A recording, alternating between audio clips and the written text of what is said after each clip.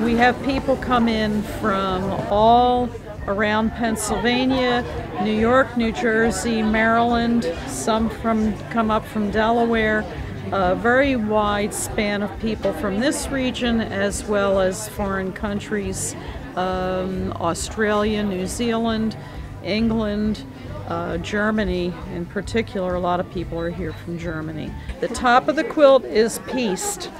That's where we take a big piece of fabric, cut it up into itty-bitty little pieces, and then we sew it all back together in a design, whether it's a log cabin or a star or what it is.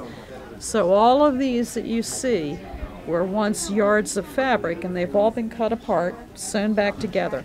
That's the top of the quilt, and that's pieced. Then underneath of that is a layer of batting, which is most often here that would be polyester batting. And then underneath is a backing, which is cotton, just cotton cloth. That makes a sandwich. That's not a quilt yet.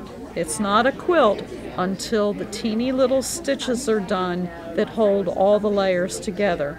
So if you look up and you look at maybe one with a white background and you see a pattern and texture in the white, that is all done by the stitching that has been done on the quilt.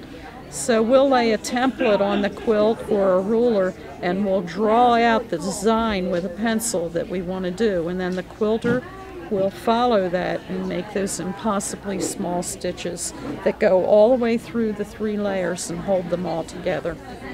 That's a quilt when it's done.